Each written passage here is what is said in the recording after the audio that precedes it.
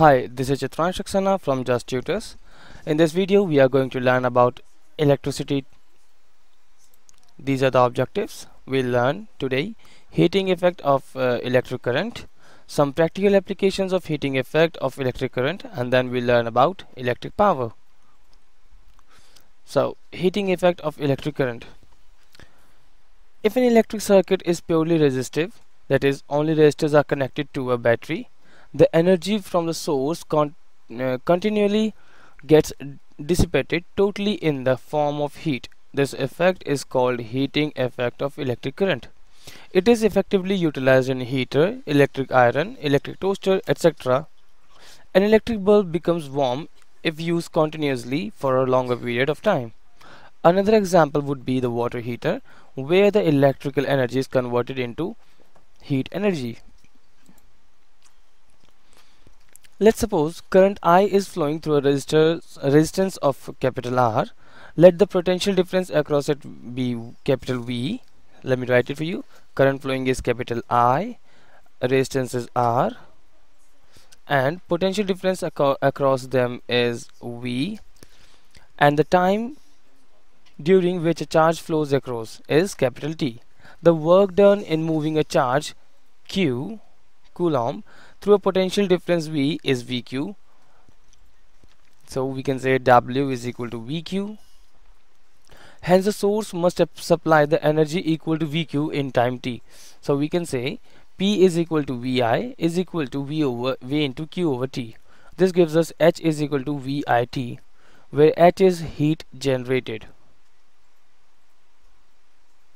Now, some effects of electric current of heating.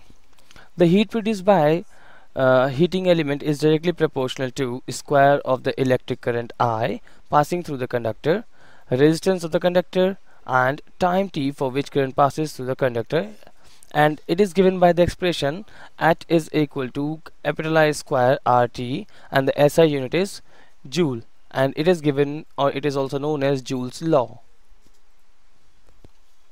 Here's an example. Let's say 400 joule of heat is produced such that in a 4 ohm resistance, find the potential difference across the resistance. So 4 joule, it means it is heat produced. H is equal to 400, time is 1 second, R is 4 ohms, and we need to find potential difference, that is capital T. Using the formula H is equal to I square RT, we'll get, after solving, I is equal to 10A. Then we'll put this value in V is equal to IR. I is 10 and R is 4, so it total gives us 40 volts. Some practical applications.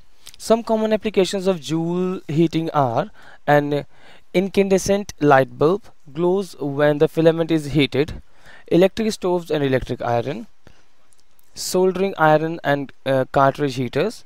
Electric fuses generate through enough heat will be generated to melt the fuse wire. Thermistors and resistance thermometers are resistors whose resistance changes when the temperature changes. Electric power.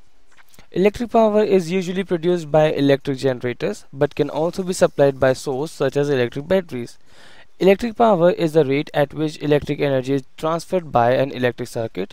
SI unit of power is watt, equals to 1 joule per second, and the expression which is given for this is P is equal to I square R.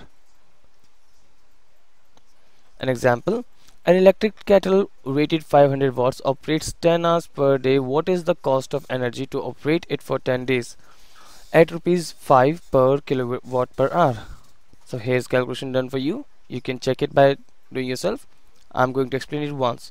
The total energy consumed by kettle in one day would be 500 watts into 10 days per day, 10 hours per day. The total energy consumed by the kettle in one day would be 500 watts into 10 hours per day into 10 days is equal to 50,000 watts per hour, and when we divide it by 1000, it will give us 50 kilowatts hour.